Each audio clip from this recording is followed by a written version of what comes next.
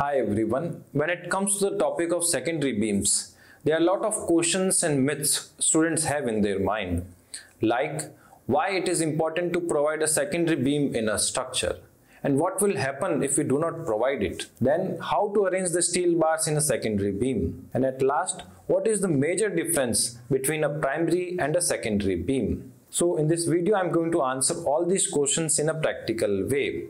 And before we jump into the main topic, if you haven't subscribed my channel, then kindly subscribe it and press the bell icon so you do not miss an update in the future. So let's get started with the first, which is major difference between primary and secondary beams. If a beam is supported on columns from both the ends, then this beam will act as a primary beam, as this can carry a huge load and can transfer the loads directly to the columns. Now, if one or both the ends of a beam lies on a primary beam, then this beam is called as secondary beam.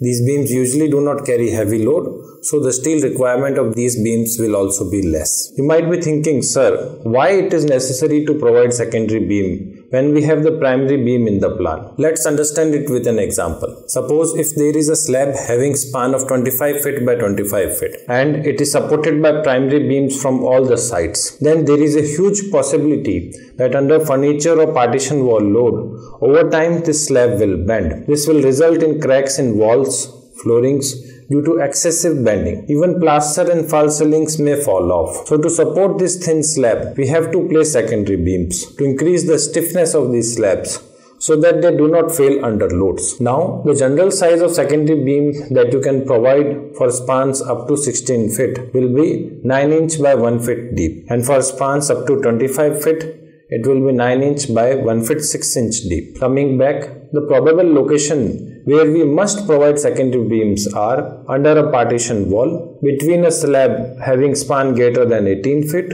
and large openings inside a slab. Coming to the last topic, how we can arrange the secondary beam rebars onto the primary beam so that load transfer from the secondary beam to the primary beam can take place effectively. We will understand this steel layout through a Revit BIM model. Here we can see, in order to rest secondary beam on primary beam, the main top bars of secondary beam should always be placed on the top of the top rebar of the primary beam like this. And in the same way, the bottom bars of the secondary beam should rest on the top of the bottom bars of the primary beams like this. If vice versa is done, then after construction, the secondary beam is bound to fail on site. From this BIM model, we can see that the secondary beam is transferring a concentrated load on this location of primary beam. So it makes sense to provide extra saddle bars to the bottom of secondary beam bars so that the load transfer from secondary beam to primary beam can take place in an evenly manner along the length of the primary beam.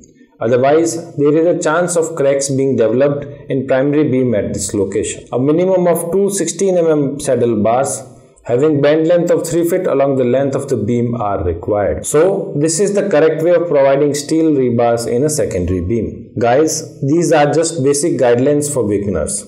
If you want to master real RCC design for a whole building, we offer a complete structural design course from beginner to advanced level. In this course, you will learn to model a complete building project in Etabs software, apply loads according to IS codes, and understand how to read values from these codes.